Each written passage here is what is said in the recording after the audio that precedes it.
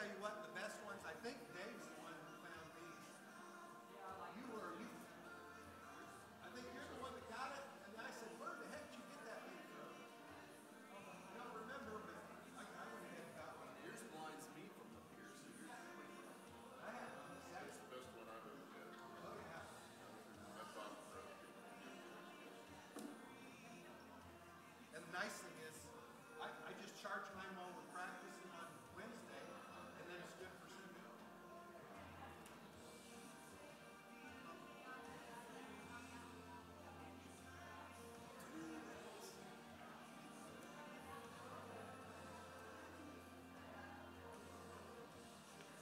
Morning.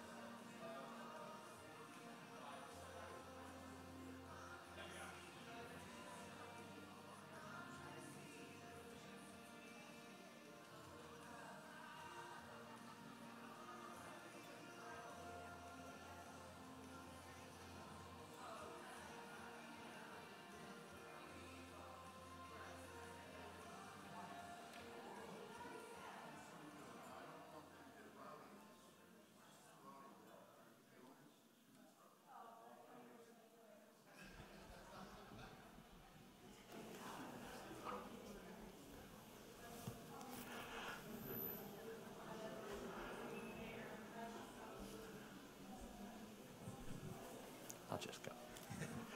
Hey, good morning, church. Welcome to our happy hour. Let's stand and worship.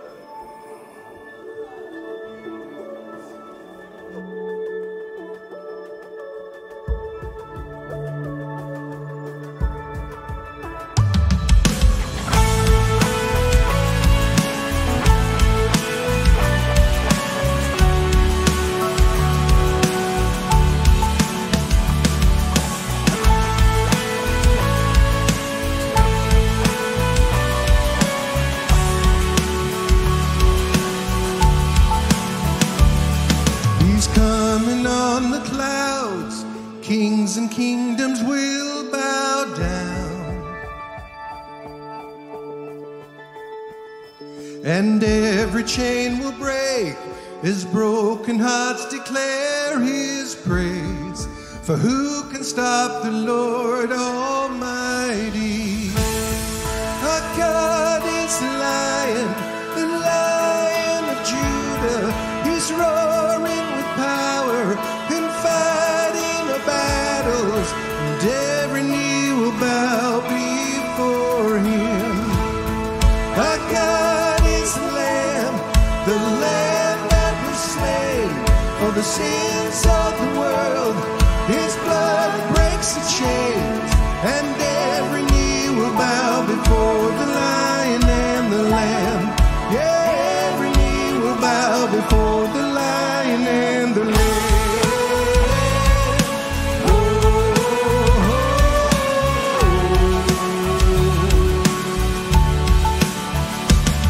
So open up the gates, make way before the King of Kings. The God who comes to save is here to set the captives free. For who can stop the Lord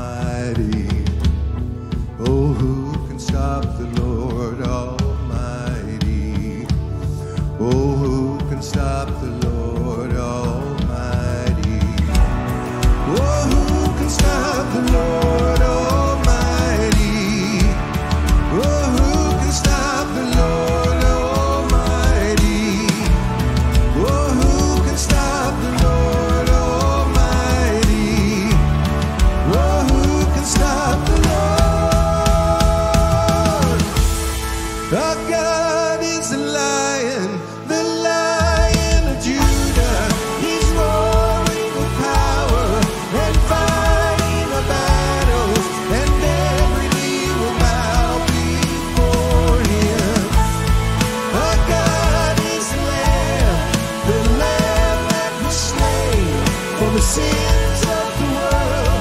His blood breaks the chains, and every knee will bow before the Lion and the Lamb.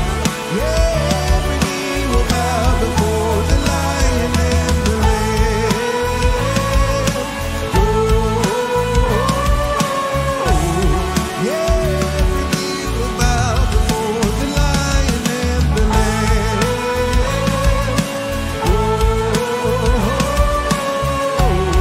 yeah, every knee will bow before the Lion and the Lamb.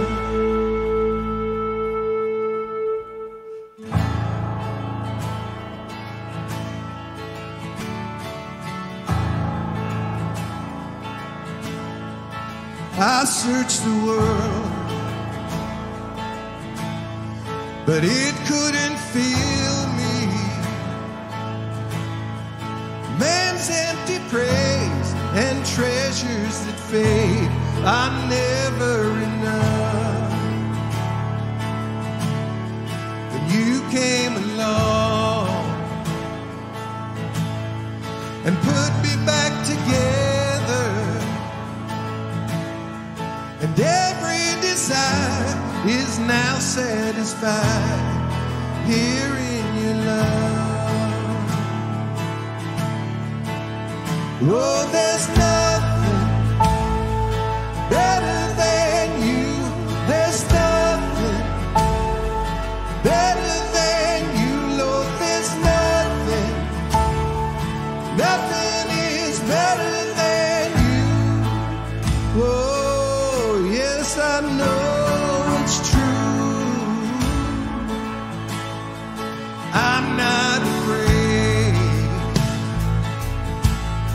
to show you my weakness, my failures and flaws, Lord. You've seen them all, and you still call me friend. 'Cause the God of the mountain is the God of the valley, and there's not a place your mercy and grace won't find me again. Oh, there's nothing better than you. There's nothing better than you, Lord. There's nothing, nothing is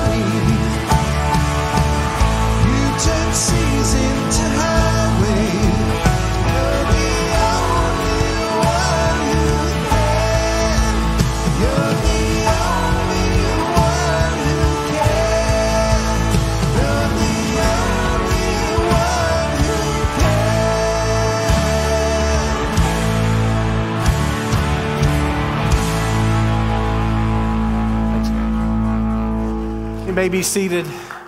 At this time, let's talk to God through prayer. Let us pray.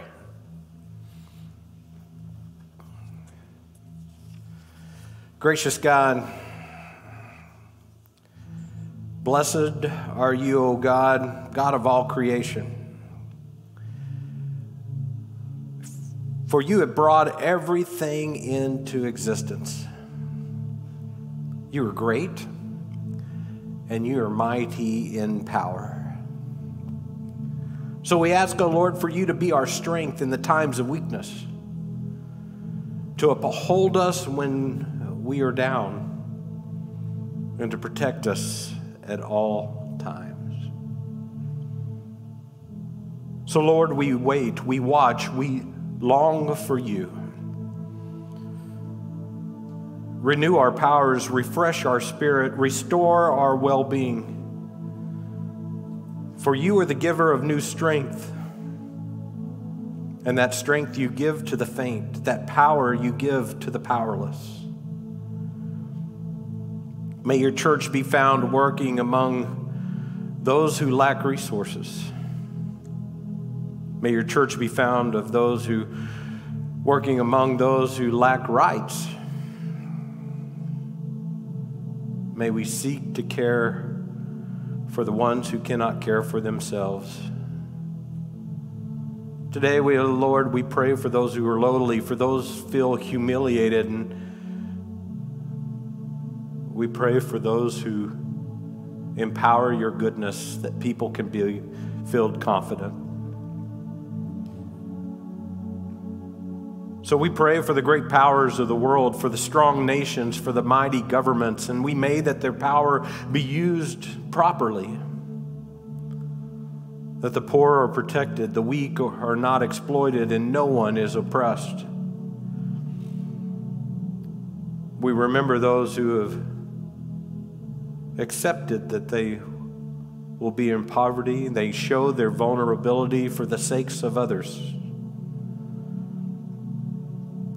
Lord, you are a tower of strength. Great are you, and mighty is your power. So, Lord, we give thanks for all who have cared for us in the times of weakness, for those who have uplifted our spirits and given us a new hope. We pray for our friends and our loved ones, especially those who are finding life difficult at this time. We pray for any in our community that may feel neglected or rejected. We pray for all who are in the weakness of body, mind, or spirit, all who have come maybe to the end of their own resources.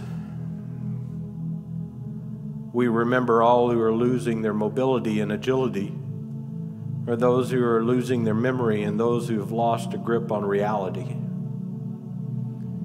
We pray for those who no longer trust anyone, and those who doubt even your love, O God.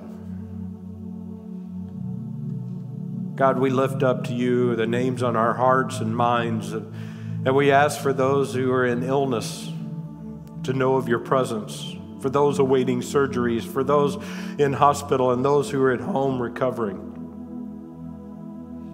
We ask that all may know the care of your love. And God, we give thanks that you sent your Son to be our healer, our Redeemer, and he doesn't allow us to be lost. So it is through gracious God that you build in us a confidence, knowing that we are loved and we are your children.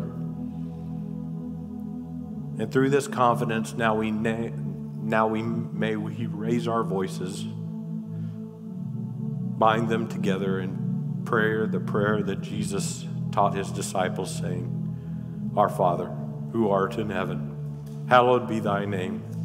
Thy kingdom come, thy will be done, on earth as it is in heaven. Give us this day our daily bread, and forgive us our trespasses, as we forgive those who trespass against us. And lead us not into temptation, but deliver us from evil. For thine is the kingdom, and the power, and the glory forever. Amen.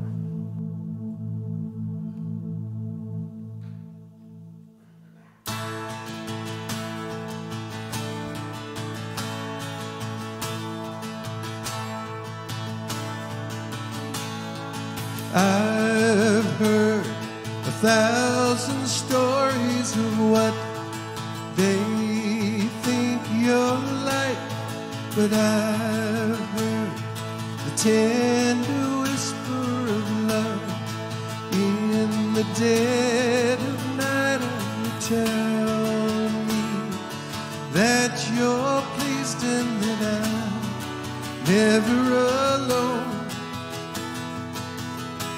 You're a good, good father. It's who you are. It's who you are. It's who you are, and I'm loved by you. It's who I am. It's who I am. It's who I am. I've seen many searching for answers far and wide, but I know we're all searching for answers. Only you provide, 'cause you know just what we need before we say a word. You're a good, good father. It's who you are. It's who you are. It's who you are, and I'm loved by you. It's who I am. It's who I am. It's who I am. You are perfect in all of your ways. You are perfect in all of your ways. You are perfect in all of your ways to us. You are perfect in all of your ways. You are perfect in all of your ways. You are perfect in all of your ways to us. Love so undeniable, I can hardly speak. Peace so unexplainable, I can hardly think as you call me deeper still, as you call me deeper still, as you call me deeper still into love. Love, love, you're a good, good father. It's who you are. It's who you are. It's who you are, and I'm loved by you. It's who I am. It's who I am. It's who I am. You're a good, good father. It's who you are. It's who you are. It's who you are, and I'm loved by you. It's who I am. It's who I am. It's who I am. You're a good, good father. It's who you are. It's who you are. It's who you are, and I'm loved by you. It's who I am. It's who I am. It's who I am.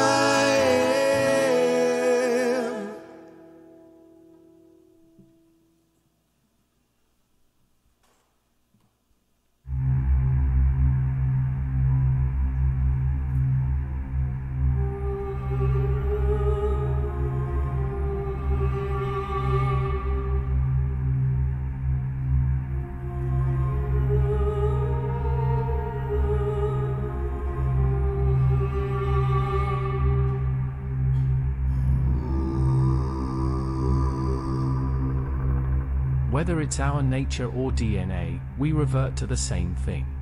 New Year's resolutions never take. Making changes in our lives is very hard. Do you ever think, is this what Jesus intended the church to be? Jesus established a church as a new thing, but our human nature always reverts to a priestly model from the Hebrew scriptures. We create sacred places, texts, and men, which create superstitious people. Every new thing eventually becomes an institution, even the church. In this sometimes unsettling 5-part series, let's take a look at how we can return Christianity to the brand Jesus intended.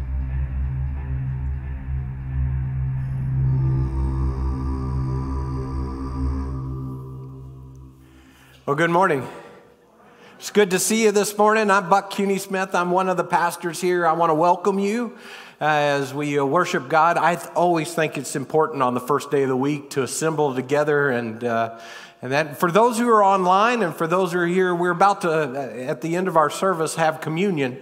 And especially with those who are online, you may want to go to the fridge and grab something if you want to have with us, or, who knows, you might have something better than we do. So it's communion. And so with that, we celebrate that whether we're the church gathered or scattered, we are the church. And so I thank you for being here.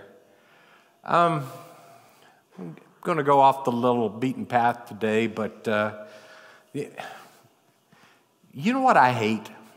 And I know hate is a strong word. So you know what I disdain? You know what I dislike? I dislike when anyone mistreats one of my kids. I don't like it. Especially if they're an adult, right? They're my kids. They're precious.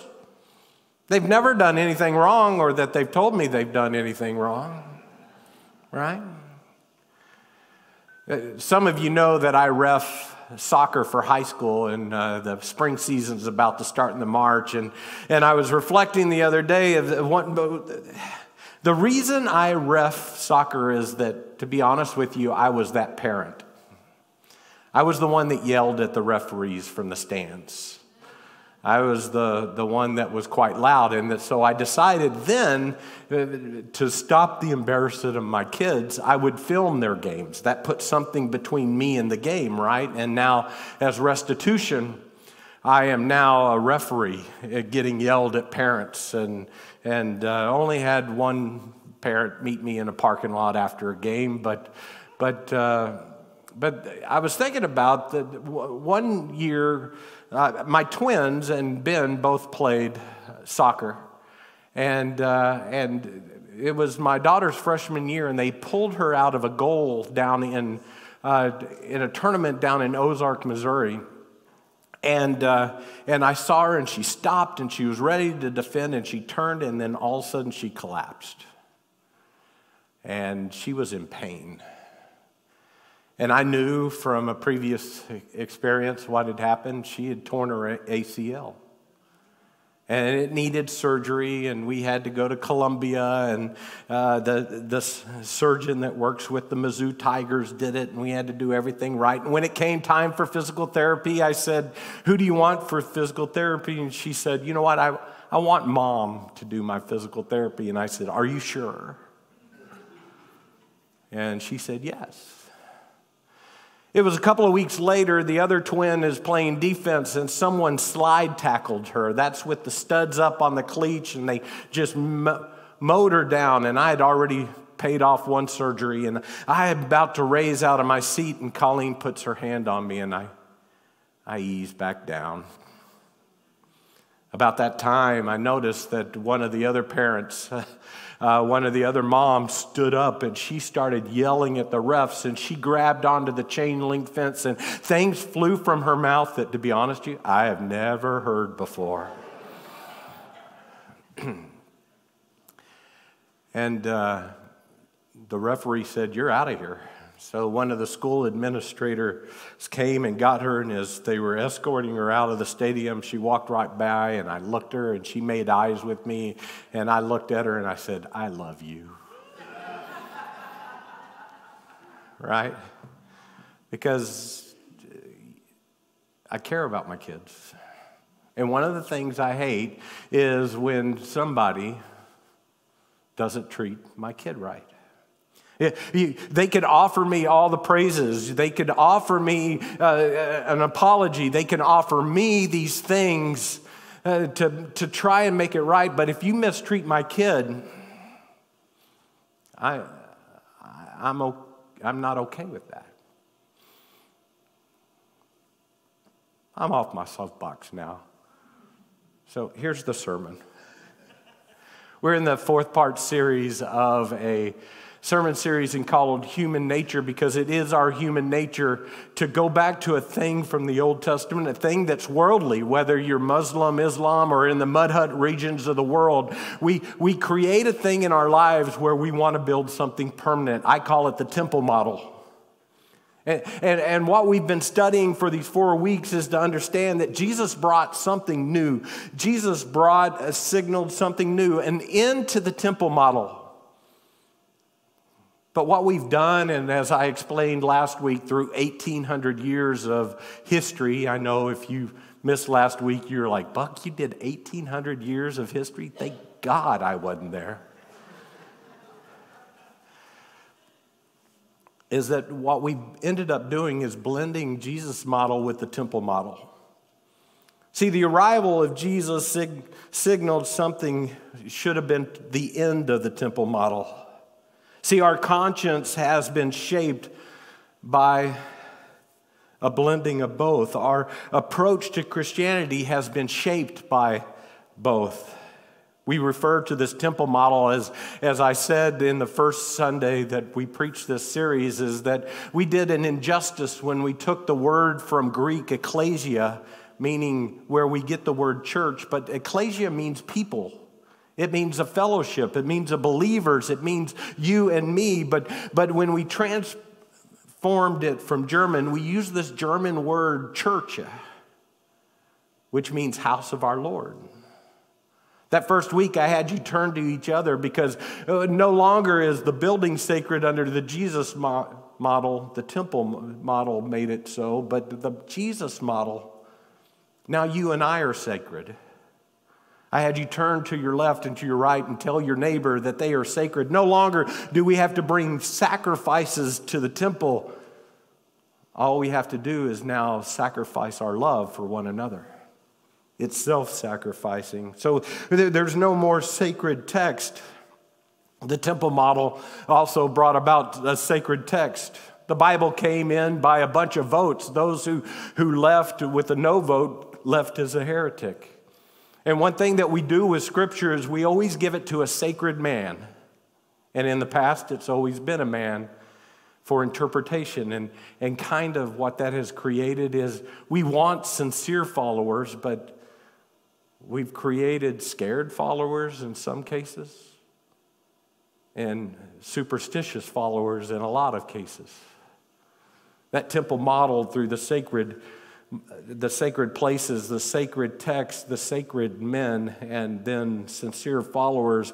The temple model happened right around the 3rd century and worked its way back into the Jesus model. And as a result of this blending, we hold attitudes and approaches that hold us back.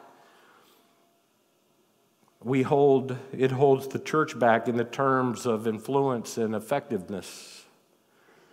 Last week, I went through a list of tendencies that we have that are caused because of of the temple model that's still with us, our thinking in the temple model. For example, I said, have you ever felt guilty because you missed church, but not feel guilty because you mistreated a coworker? That's part of the temple model. Have you ever thought about how close you could come to sinning without sinning? See, that's part of the temple model. Or this, do you believe that a ritual makes you right with God and removes your responsibility to restore it with a neighbor? See, we've used all of the weeks, and Jesus tells us that if you're in line to the temple to be relieved of your sins, but you still have a grievance against your brother, God can wait. Leave the temple, go restore your relationship with your brother, that God can wait. All that is temple thinking. And here's why, and this is why in the previous weeks I told you that week 3 and 4 are going to be difficult. Sometimes you're going to say, Buck, that's enough. But the temple model results that the temple model is you-centered, me-centered. It's all about me and God. And we like to say, no, Buck. No, it's about God. It's about my worship with God. It's about my relationship with God. And me and God are tight. And it is not you-centered. It's not me-centered. And we want to rebuke it. It's all about God. And it's never about God. Look at history. Look at other religions. Look at Greek mythology. It was all about how can I save my own self. It's about, I think about those seagulls from what's that turtle movie? The clownfish and all that, right? Finding Dory, Exploring Dory or whatever. I don't know what it's called. You know what I'm talking about. But those seagulls that are all about mine, right? That's the temple model. The temple model is always about trying to keep God happy with us. The temple model is designated with the question in mind, this question, what must I do or what must I believe to make things and keep things right between God and me? Notice the two references to me and only one to God. It's the way we pray, isn't it? God, protect me, bless me, heal me. I've got this going on in my life. Be me, mine. And especially since COVID, maybe this has happened to you. Temple mind thinking is maybe you've run into someone since COVID who hasn't been back. And you run into them in the grocery store and you talk to them and they may say something like this. I really should get back to church, right? No one's heard that? No one's thought that? But it's an understanding that by coming here, by sitting here, and for some reason just sitting in the pew, all of a sudden everything's right with God. That's temple model thinking. See, temple model thinking it gravitates to rules and rituals. You evaluate your understanding by your behavior. You ask questions like, what must I exactly do to make things right and keep things right between God and me? And when we start creating laws and rules and rituals, laws draw us to the limit of what we can do to get by with, right? Now, let me get a groan from you when I say, do you remember when the speed limit was 55 miles an hour? Right? In the state of Texas, when I was a teenager, if you get your first ticket in your teenage years, you can take a class on Saturday called defensive driving, and it would be taken out of your record. Not saying that happened to me.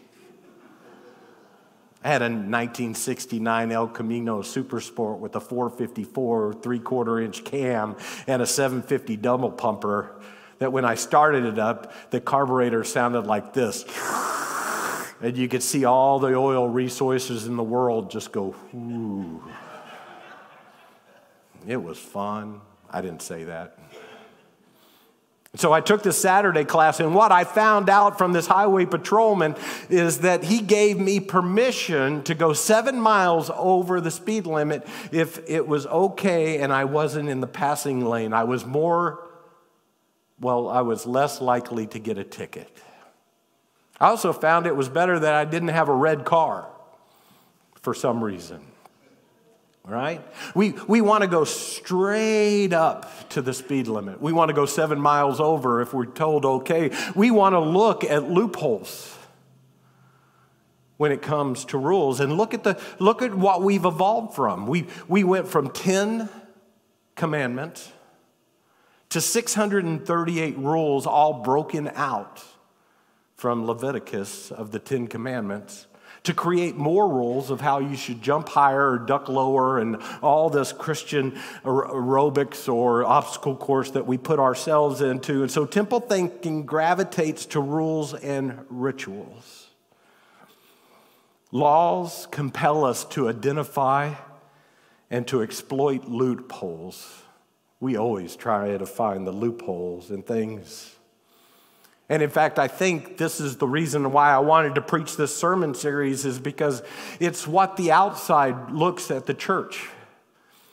Have you ever noticed someone who may not be a believer or someone who doesn't go to church are more judgmental of you who go to church? They call you a bunch of what? Hypocrites. Because they get it. They know that the way a Christian should act. They know what the model is. In fact, in my first position in Houston, Texas, on staff there, one day I was at the church, I received a call, and it kind of went like this. Hey, do you know anybody in your church that drives a 1979 LTD, powder blue with a white vinyl top? And I pretended, no, I don't. They said, well, you know, they were driving reckless. I honked at them. They gave me half the peace sign and pulled right past me. And there was a bumper sticker that said, follow me to Aldine Bender, United Methodist Church. I said, I really don't. I'm sorry that happened to you. I know maybe that person was having a bad day. And then I hung up and went and told the pastor he needed to take the bumper sticker off his car. I'm just kidding. I'm just kidding. But that's the way the outside world sees the Christ believer. Is this understanding that we try to find the loopholes and we try to exploit the rules to better serve us. See, the Jesus model, not the temple model, but the new covenant, the new understanding, the new covenant, the new commandment, the new ethic, and the new movement that Jesus brought us, well, centers on the you beside you and not on you. That's it. It's simple. The well-being of people around you should shape your decision. This is why in the last couple of weeks I've talked about Paul in Galatians chapter 5. This should be the rebel cry of the church. Galatians chapter 5 verse 6 that says the only thing that counts is faith expressing itself through what? Faith expressing itself through love. At the end of that section in verse 14 from chapter 5 in Galatians, he says, for the entire law is fulfilled in keeping this one commandment, love your neighbor as yourself. See, complete departure from the temple model. Have you ever had a discussion of why you should tell the truth? Right? You know, ask that to someone, especially a church grower, right? Why should we tell the truth? Well, the first question is, they probably say, oh, it's a commandment, thou shalt not lie, right? Or the Bible says that we shouldn't deceive others. The Bible says we shouldn't lie. And we get into the Bible says, and really, that's temple model thinking. The real reason we shouldn't lie is we should recognize the worth of the other, that everyone deserves the truth. And everyone is worth the truth and not to be lied to. Have you ever thought, why should we be generous? Oh, preacher, once a year, usually in the month of October, you tell us we all need to give, and you quote that verse, right? We want to go straight to the scripture. God loves a joyful giver. Or you go to Malachi that tells we need to give 10% of our belongings and give that to the church. And we go straight to the scripture. And to be honest with you, that's temple model again. Why should we be generous? As there are people less fortunate. When we care for one another, when we are an outpouring, when we care for those who maybe not have it or maybe need a meal, there's a time that we should be generous. Maybe, I don't know if we've ever asked this. I think it should be asked is why shouldn't we gossip? Yeah, well, because the Bible tells us not to gossip. But that's the temple version. We shouldn't gossip because it dishonors someone else. Imagine if we had to find a verse for every sin so we could say that's why not. And we've done that. See, the New Testament imperatives that are examples on how we should love one another, how we should love others as in Christ has loved you. The Jesus model is less complicated, but it's far more demanding, isn't it? Oh, we have to love those people that God can only love. God can only love them people. See, it's easy to hide in the temple. It's easy to hide. Jesus tells that story, doesn't he? About two people praying in the temple, and the Pharisee is saying, oh, I'm glad I'm not like that guy. It's easy to hide in the temple where the other guy is saying, God, I'm terrible. I haven't loved my neighbor. I haven't reached out in love. It's easy to hide in the temple, and I don't think that's what it means.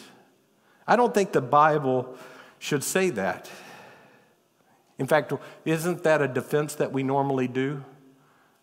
Somebody talks to us about a tattoo or eating crawfish or shellfish, and what do they say? Oh, that's Old Testament. It's like we divide it. We create a loophole. But even when we do sin, it's okay because we can just go confess it later on. It's hard to hide from what Jesus said in Philippians chapter 2, verse 5. In your relationship with one another, have the same mindset as Christ. Wow. In Luke chapter 6, verse 27, Jesus reminds us, but to you who are listening, I say, love your enemies and do good to those who hate you. Luke chapter 6, verse 36 said, be merciful as your Father is merciful. I love it when I talk with other pastors, and it's usually they talk to me about where I'm going, right? It's a nice way to tell me to go to hell, right? They talk about heaven or hell, and they have these discussions. And I said, hey, do you remember in Scripture who's our judge? Well, God's our judge. I said, no, that Scripture tells us Jesus will be our judge. Then I say, also, you know, what they call the judge bench? No, what's that? And I said, well, the Scriptures tells us that Jesus will be our judge, and he will be seated at what is called the mercy seat. I think that's good news. That even if we're going to be judged, and we make these stories in our head because of the temple model that we're going to be on trial with God, we know that Christ, who is merciful, is sitting in a mercy seat to judge us.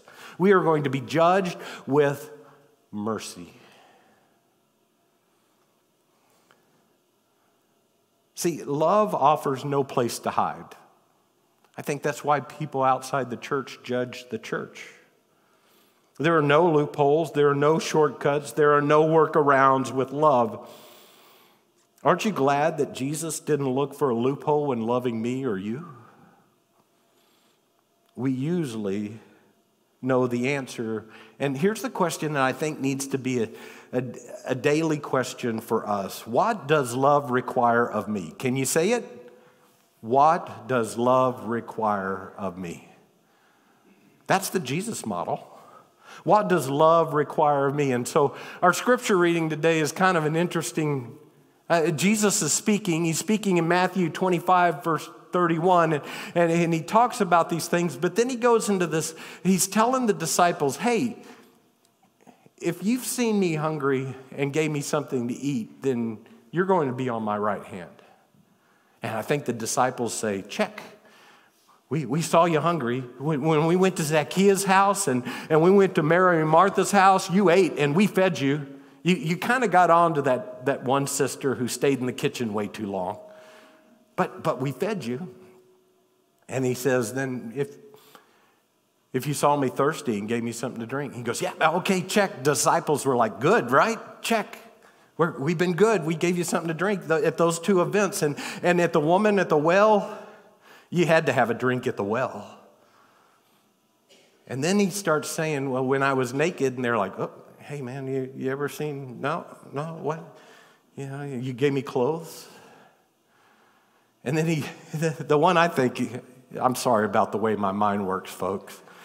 But when he says, and when I was in prison, you know, they went, hey, what'd he do? They went straight to what he did. Why was he in prison? What did he do? What did he do? He says, then you came and visited me. And those check marks started to go away.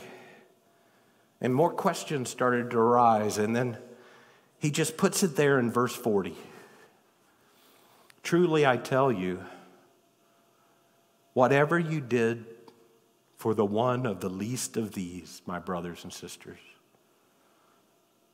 you did for me.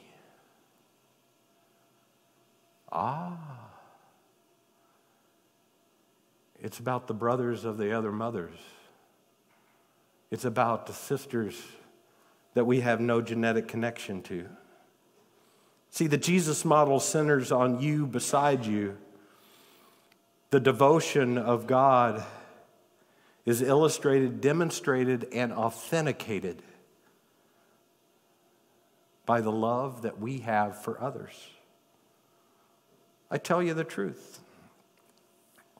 Whatever you did for me, you did for the least of these.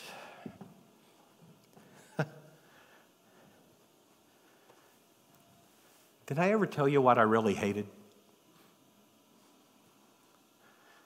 Is that when someone mistreats my children,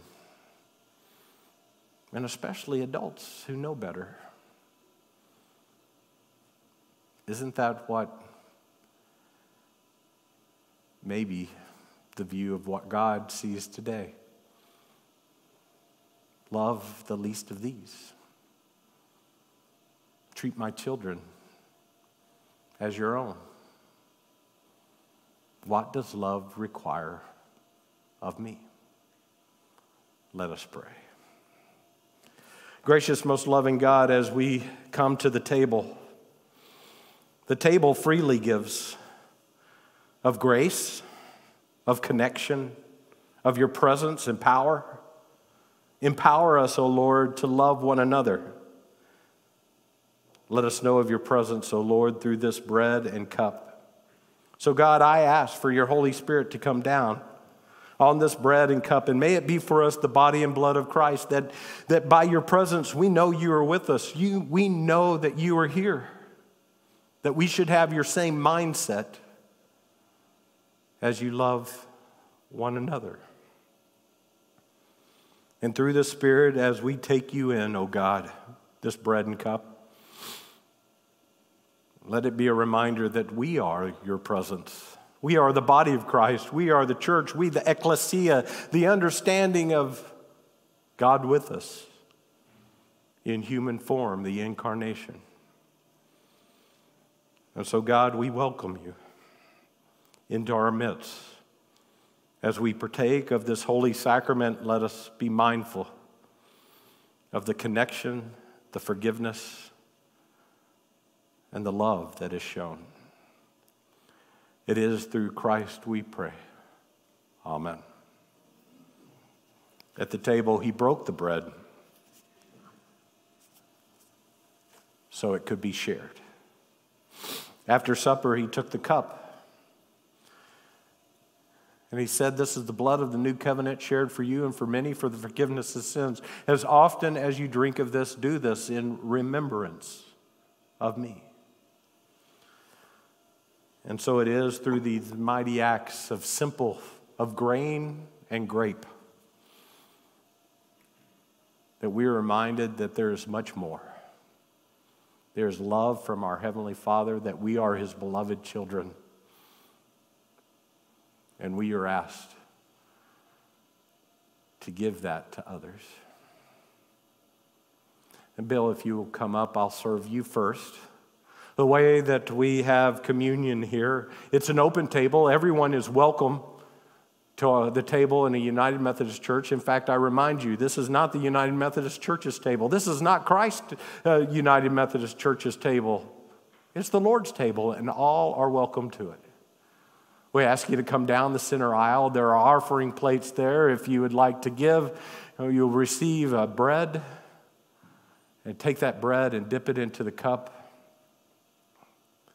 And with that, we recognize, and then you partake, recognize God's presence with us and becoming in us as we become the body of Christ.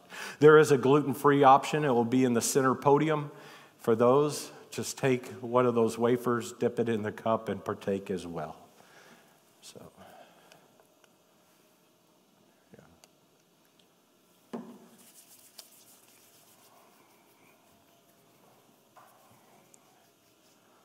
The bread of life.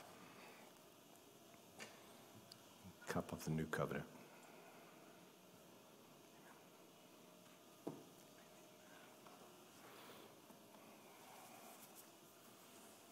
And all are welcome.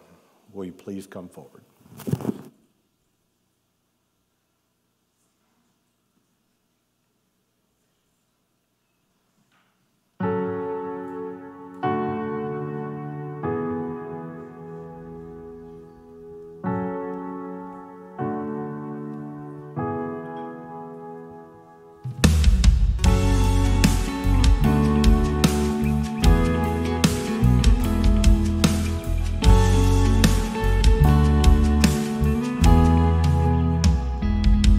Surely children were made for the streets, and fathers were not made to lead. Surely this isn't how it should be. Let your kingdom come.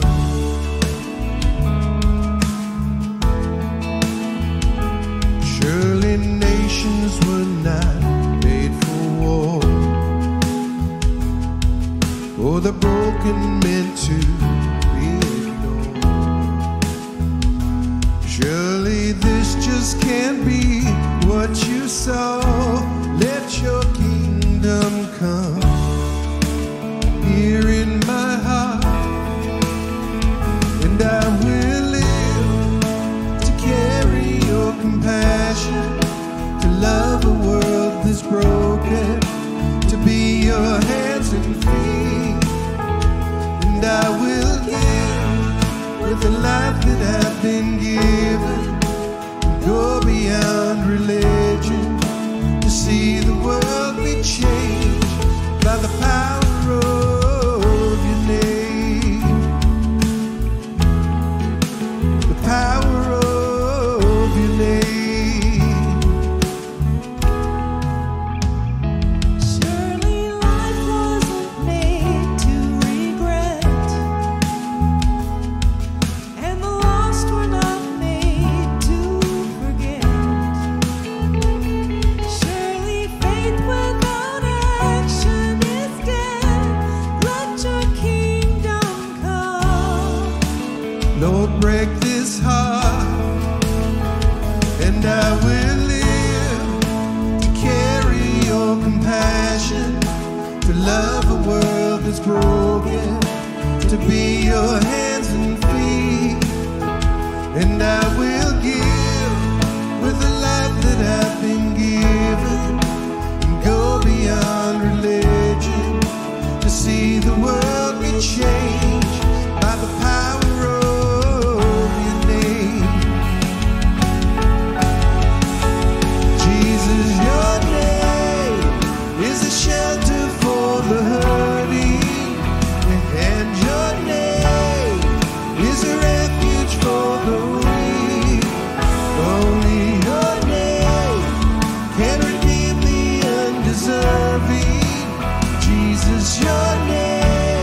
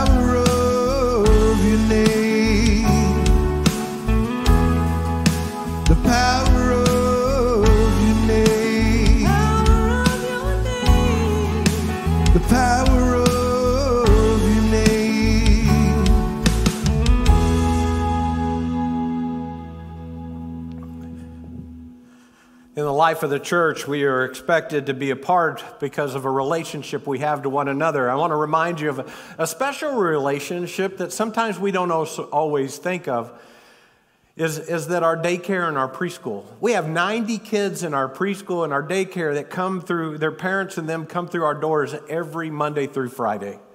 And they're having a little fundraiser, which I want the church to celebrate. I want the church to be a part of. On March 3rd, they're going to a Mavericks hockey game, you know, the fight where the hockey breaks out.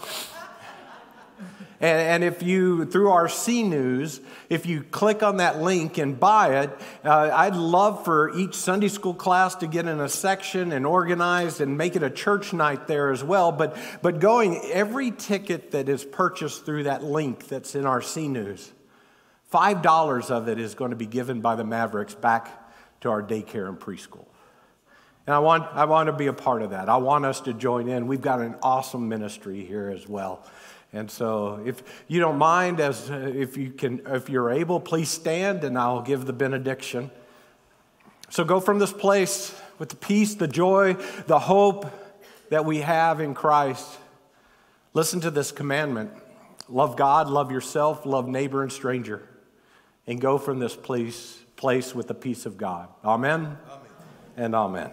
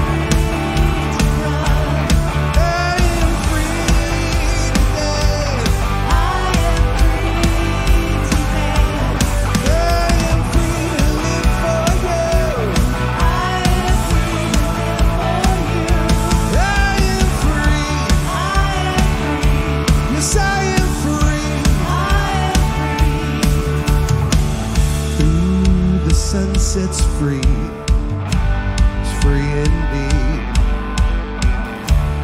Who the sun sets free is free indeed.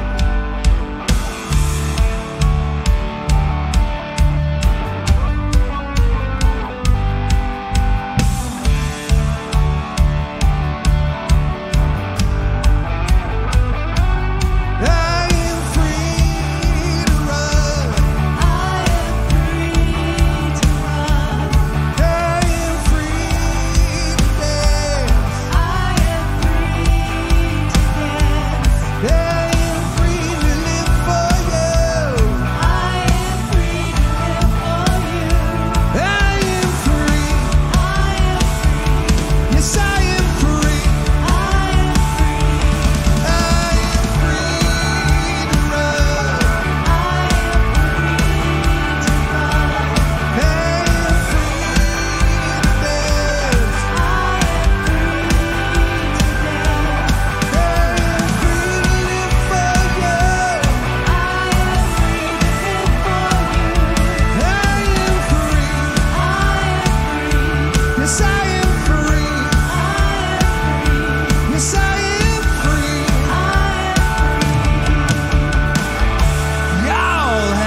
awesome. We